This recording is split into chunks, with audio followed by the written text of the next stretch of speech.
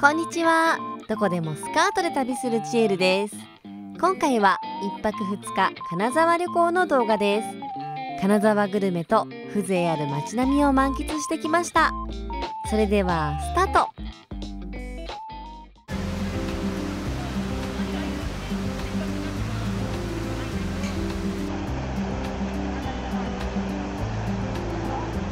まずは荷物を置くため予約しているホテルに向かいます。今回の宿はこちら、スーパーホテルプレミア金沢駅東口店です。それではホテルに荷物を預けたので早速何か食べに行きましょう。歩いて近江町市場に向かいたいと思います。ホテルからは徒歩12分ぐらいですぐに着きました。金沢の食文化を支える市民の台所として親しまれている近江町市場。新鮮な海の幸や地元産の野菜や果物などが豊富に揃っている市場ですが、その場で食べられるものも多いので何か美味しそうなものを探します。それでは最初はウニと生牡蠣をいただこうと思います。注文するとその場で処理してくれます。はい、こんな感じでプリップリでございます。ウニも綺麗な色ですね。レモン汁とポン酢をかけていただきます。実は私生牡蠣がそんなに得意なわけじゃないのでちょっと多めにかけます。それではいただいてみたいと思います。さっきね、生牡蠣得意じゃないって言ったんですが、やはり新鮮なので臭みもなく私でも美味しく食べられました。続いてウニは大好物です。こちらもすっごく甘くて美味しかったです。続いては醤油をかけてまろやかであっという間に完食してしまいました。続いてはうなぎの串焼きをいただきます。注文してから火を通してもらえるので焼きたてです。表面はカリッと香ばしく、身はふわふわ、脂もしっかりと乗っていてこちらも美味しかったです。続いてはちょっとさっぱりしたものが食べたくなったのでフルーツをいただきます。せっかくなので金沢のものをということで金沢梨を購入してみました。シャリシャリでみずみずしくとっても甘くて美味しかったです。市場では暑さ対策のためかところどころに氷が置いてありました。中にはひまわりが入っているものもあって可愛かったです。あとこんな面白自販機も発見しました。さて少しグルメも楽しんだので一旦ホテルにチェックインします。私の動画でも何度か登場しているスーパーホテルですが、以前ホテルの方に金沢の店舗をおすすめしていただいたので今回こちらにしてみました。こんな風に金沢らしい装飾もあったり、ホテルでの着付けプランもあるんです。今回私は着付けプランで予約しています。そしてスーパーホテルプレミアといえば安定のちょっとおしゃれな朝食会場。朝食だけじゃなくドリンクを飲んだりラウンジとしても利用できます。こんな風にフリーで飲めるドリンクもあって過ごしやすいホテルです。金沢棒茶もあってご当地感があるのも嬉しいです。さらにスーパーホテルプレミアといえば豊富なアメニティ、1人5点までお好きなものを選べて、スキンケアからボディケア、さらにフェイスパックまであって種類が充実しているんです。旅で荷物を減らしたい時にもありがたいサービスですよね。5点のアメニティとはまた別でヘアブラシ、カミソリ、歯ブラシもいただけます。さらにスーパーホテルといえば好みの枕が選べるところも大きな特徴ですね。旅先でも質のいい睡眠が取れます。あと寝巻きもこちらから取っていく感じです。それではお部屋に向かいます。今回は2階のお部屋です。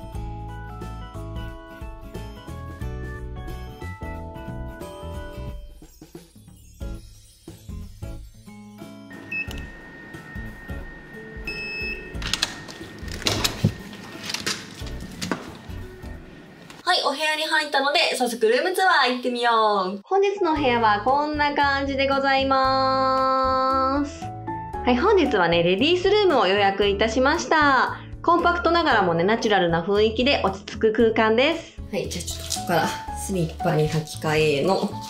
じゃあまずベッドから見ていきましょうか。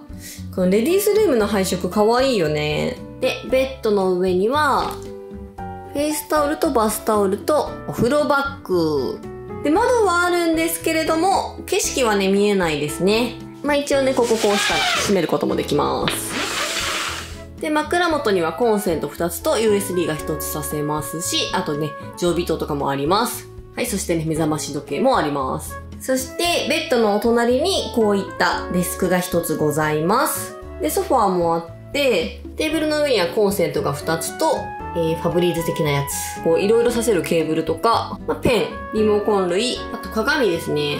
はい、レディースルームのね、ミラーはこんな感じでライトがついたりとか、すごくね、準備しやすい感じのミラーがあります。そしてね、ベッドから見やすい位置にテレビもございます。あ、これ YouTube とか見れるやつですね。やった。そしてデスクの反対側にもいろいろ入ってるんですが、まずね、ポットとマグカップ。で、その下に冷蔵庫。特に中身は入ってないので、何かね、買ってきたものを冷やせます。そしてティッシュ。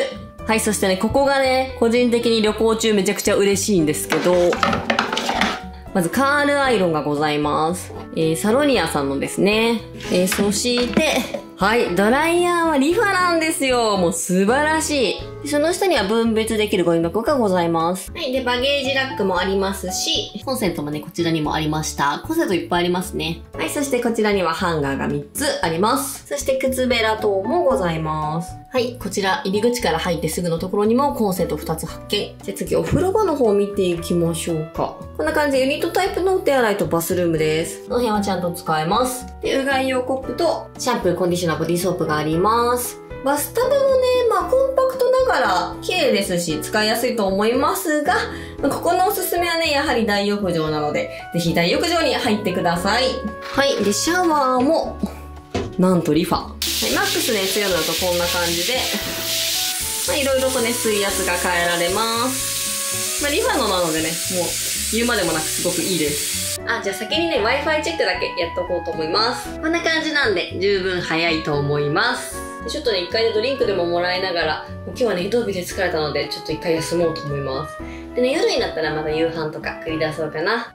ドリンクを飲むため1階に降りると、先ほどの朝食会場でウェルカムバーが始まっていました。結構スーパーホテルプレミアだとこのサービスを行っている店舗は多いんですが、アルコール含むドリンクが飲み放題となっています。さらに先ほどまではコーヒーとお茶飲みだったフリードリンクがジュースも飲めるようになっていました。私は白ワインとシロップを入れてオリジナルカクテルを作ってみました。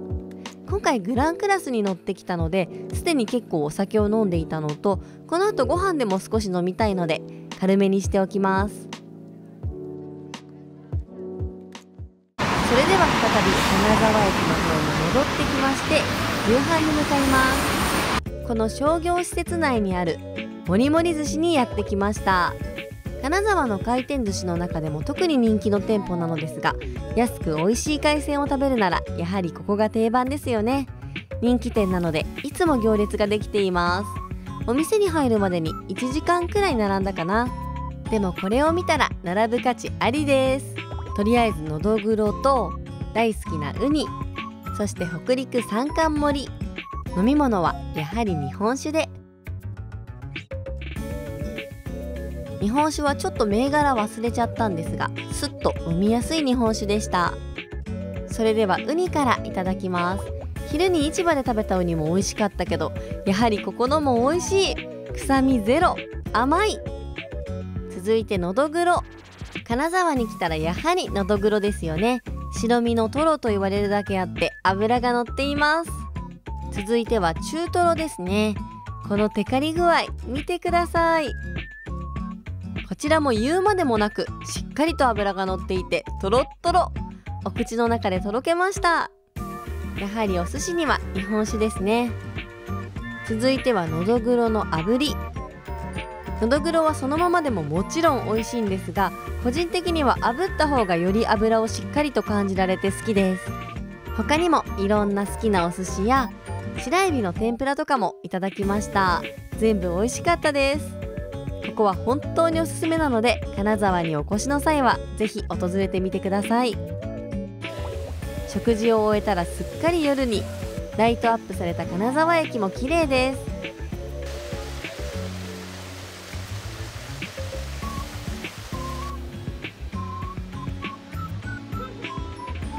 そしてホテルに戻ってきました。駅から近くて便利。はい、部屋帰ってきて今からね、大浴場の方行こうと思うんですけど、混雑状況も空いているってことで、よかった、行ってこようと思います。天然温泉、鼓門の湯。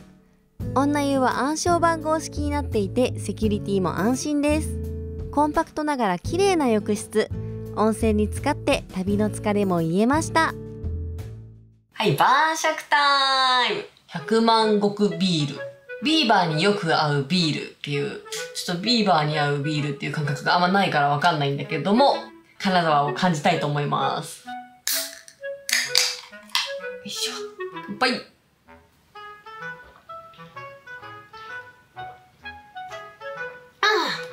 美味しい。なんかすごいあっさりさっぱりしてて、ごくごく飲める感じ。お米100万石使用の地ビールだって、グランクラスの余りのカピちょっとだけ持って帰ってきたから。これだってパンパンに入ってたからさ、あんま食べきれる人いないんじゃないかな。まあこれをね、ちょっとつまみながら軽く飲んで、今日はね、まだ11時16分。私的にはね、早い方なんですけど、まあ早朝移動だったしね、寝不足も続いてて疲れてるので、もう今日はね、これで早めに寝ようと思います。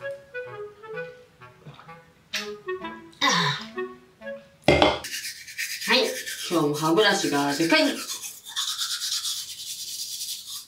現場からは以上です。よっ。もう眠い。今日はめっちゃぐっすり寝れそうだな。ちなみにここのパジャマはね、こんな感じで浴衣タイプじゃなくて、なんかこう気持ちいい、なんかさらっとした生地のパジャマでした。スカートタイプだけど結構ロング丈だしね、着心地いいですよ。私好きな感じ。それでは行きます。1ロール。結構綺麗に 1.5 ロールでした。というわけでおやすみなさい。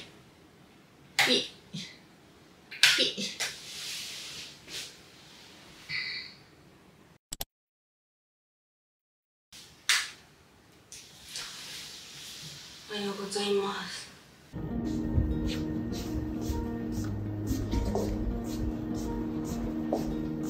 はい、じゃあサクッとメイクしたので朝ごはん行ってきます。朝食はビュッフェ形式です。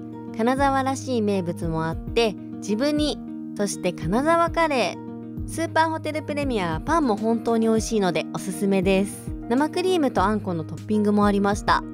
で、こちらが私がチョイスした朝食です。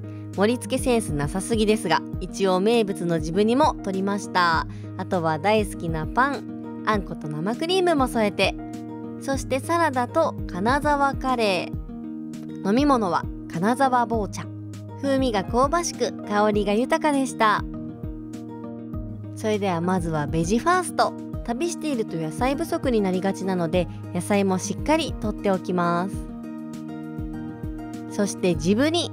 お野菜と鴨肉を煮たお料理みたいで、私鴨肉がちょっと苦手なので野菜だけいただきましたが、よく味が染みていました。金沢ってカレーも有名だったんですね。とろっと濃厚で程よくスパイシー、すごく美味しかったです。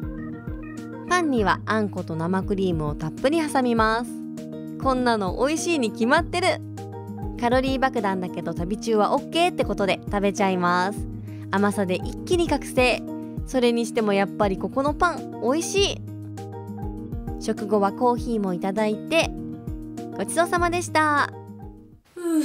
二度寝してました。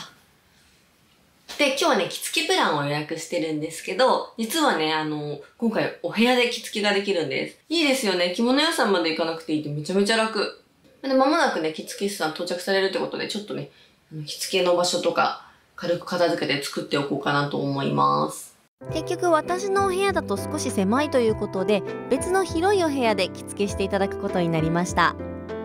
着物っぽく着ていただくんだったら、まあこの辺りになるかなと。そうですね。どっちかっていうとちょっと赤系の気分だったので、ここのゾーンから選びたいと思います。ぜひぜひ。迷うな。これかこれで迷ってます今。はい。着付けだけではなく髪の毛もセットしていただきます。大体他の部屋とかでやられることが多いですか？そうですね。部屋で廊下にお部屋が狭ければ廊下に広げて。そうですよね。なんかそんなに広い部屋そうなんです。はい。可愛い髪飾りもたくさん用意していただきました。そしてヘアセットもあっという間に完了。素敵なアップスタイルに仕上げていただきました。はい、できました。今ね、これ撮ってるのがまだ8月なんですけど、多分ね、動画投稿するの9月2週目ぐらいかなっていうことで、ちょっとね、秋でも違和感ない感じの着物っぽく着付けてくださいました。この襟のところとか、長襦袢とね、この飾り襟もつけて、着物っぽいよね。返す時も専用の袋に入れてフロントにお渡しするだけでいいそうです。めちゃめちゃ楽ですね。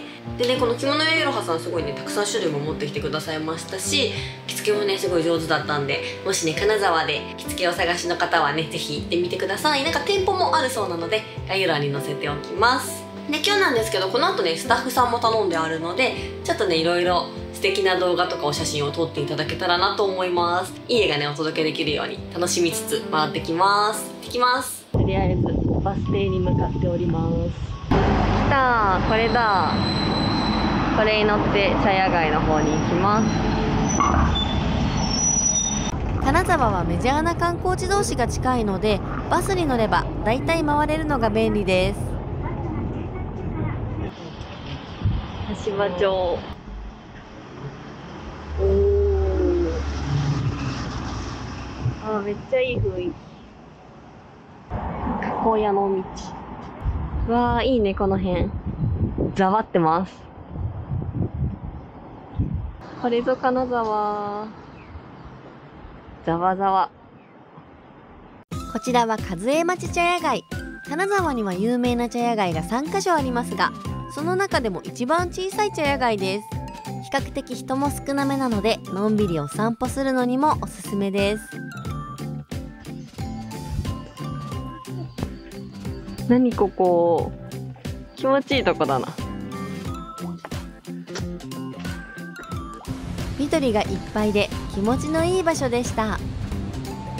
公園の近くには有名な中野橋もあります。泉鏡花の小説「華鳥照葉狂言」の舞台になった橋らしいです。橋からの眺めも抜群。フォトスポットにもおすすめです。では引き続き着物で街歩きを楽しみます。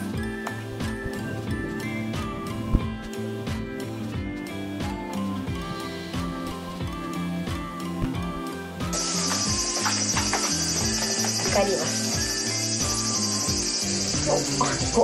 一枚一枚が大きいから、そうだと大変かも。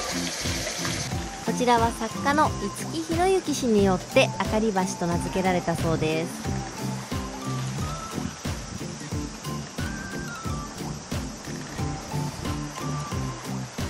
坂を上がって進むと神社を発見しました。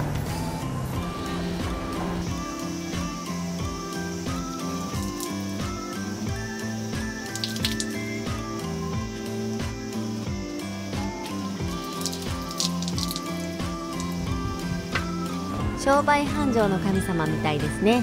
せっかくなので参拝していきます。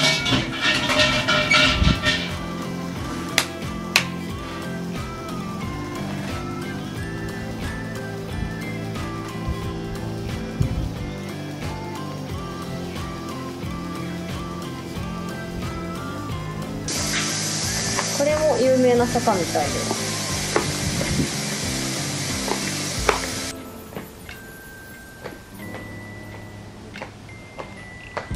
暗がり坂。日中も日が当たらない暗い坂道なのでこの名で呼ばれているそうです。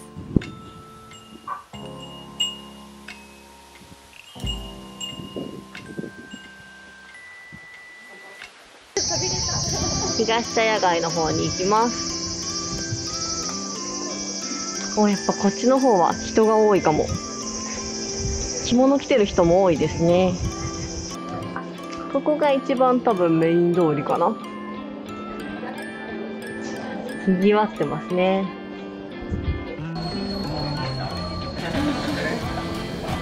東茶屋街は素敵なお店も多いので散策します。私お麩が好きなのでこちらのお店でお土産を物色しようと思います。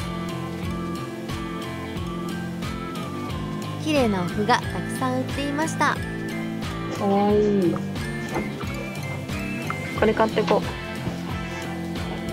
う。押します。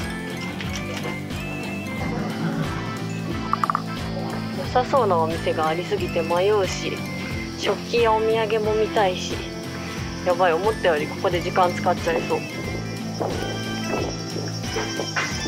っちはまたちょっと少なめかな。神社があった。混みすぎていなくて金沢らしい素敵なお茶屋さんを探します。良さそうなお店を発見。こちらにしてみます。中に入ると素敵な木のカウンターになっていました。アイスコーヒーと上生菓子を注文。美しい上生菓子は桔梗。お抹茶とかもいいなと思っていたんですが、暑かったので冷たいアイスコーヒーにしました。丁寧に入れてくださったコーヒーは香りが豊かでとっても美味しかったです。では上生菓子もいただいてみます。こちらは白あんのお菓子になっています。上品な甘さでコーヒーのお供にもぴったり。綺麗な青で見た目も美しいですよね。外にあったメニューでこの桔梗に一目惚れしてこちらのお店に入ったんです。いっぱい歩いて少し疲れていたので上生菓子とコーヒーの甘みに癒されました。飲み切ってびっくり。氷までコーヒーでできていました。続いては東茶屋街といえば有名なこちらで金箔ソフトクリームをいただきます。購入後にその場で金箔を貼ってくれます。はい、ありがとうございます。すごい。いた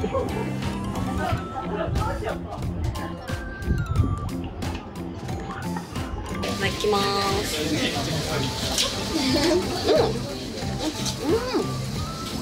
普通に牛乳っぽくて美味しい。金ってスッと溶ける感じなんだね。もう金だけ食べてみようか。俺がやってんだよ。でもちょっと金属の味するかも。そして気になるお土産屋さんを発見したので入ってみました。私が好きな百万さんがいる。姫だるま、あ、百万さんじゃないんだ。はい。なんか買ってこうかな。やったー。水引き髪飾り。かわいい。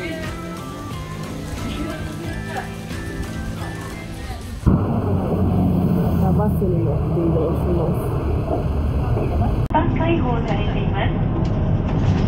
お降りの際、金沢市内。兼六園した金沢城前。この辺りもお土産屋さんや美味しそうなお店が密集していました。なんと金銀箔ソフトを発見。かわいい。これにすればよかった。美味しそうな誘惑になんとか打ち勝ち目的地へ。兼六園にやってきました。こちらも金沢旅行では外せないスポットですよね。初めてではないんですが好きな場所です。兼六園といえばやはりこちらの風景ですね。よく金沢のポスターなどになっている場所ですが、有名なのは雪吊りがある写真ですね。今は夏なので雪吊りはなく、こんな感じの風景になっています。着物で着てみたかったので今回念願叶いました。久々来たけどやっぱ兼六園いいな。気持ちいいところだ。眺望台。兼六園の中で唯一兼六園の外を眺めることができるスポットです。唐崎の松も有名ですね。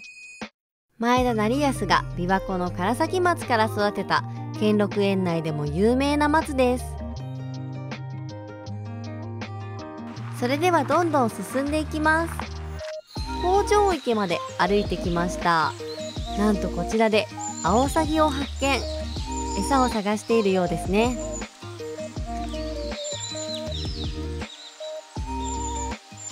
近くには金城霊沢もあります。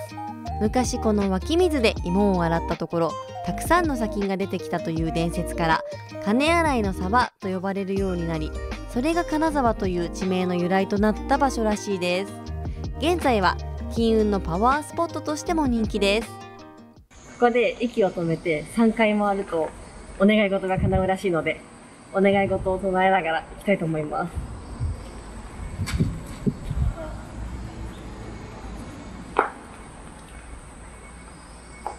息を止めてるし、下駄で3回回るのはなかなかの難易度。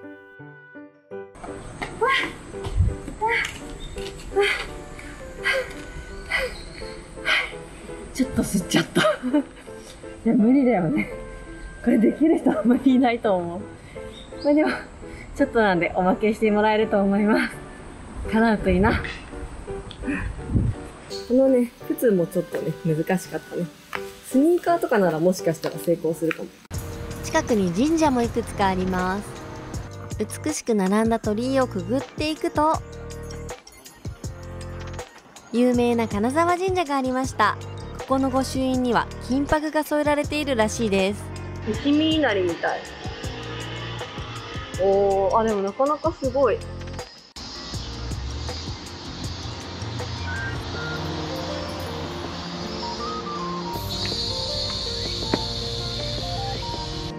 石浦神社に来ました。かわいい。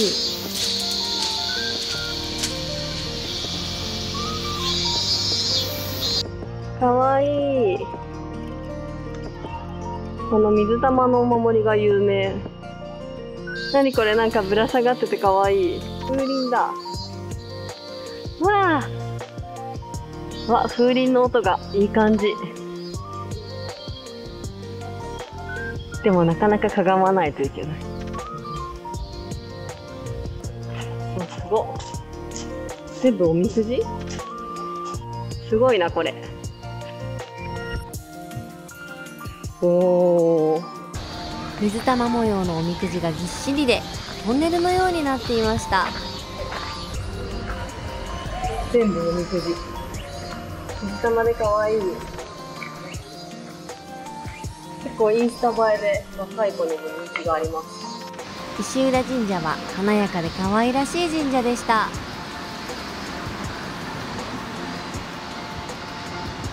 これが21世紀美術館です。金沢来ても一回も行ったことない。ラルクの PV で出たプールが有名なとこですね。今回も時間がないので行きません。バスに乗って戻ります。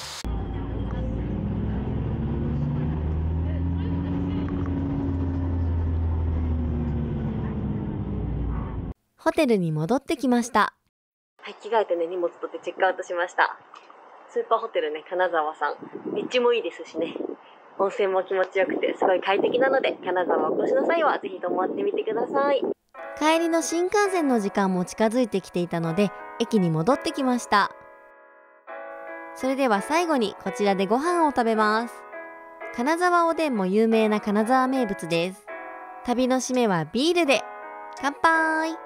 まだまだ暑かったので、冷たいビールが美味しいです。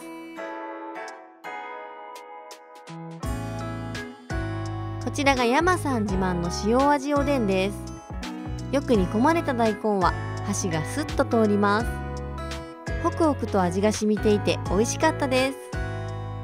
車麩も金沢では有名ですね。こちらも出汁をたっぷりと吸っています。割と薄味ですが、出汁の風味がしっかり効いていました。卵やロールキャベツも美味しかったです。いい締めご飯になりました。19時19分の東京行き、輝きに乗って帰ります。ちなみに帰りはもちろんグランクラスじゃなくて普通です。それでは東京に帰ります。最後まで見ていただいてありがとうございました。今回も美味しいものをたくさん食べて、素敵な景色を見て良い旅になりました。よかったら高評価とチャンネル登録もよろしくお願いします。では。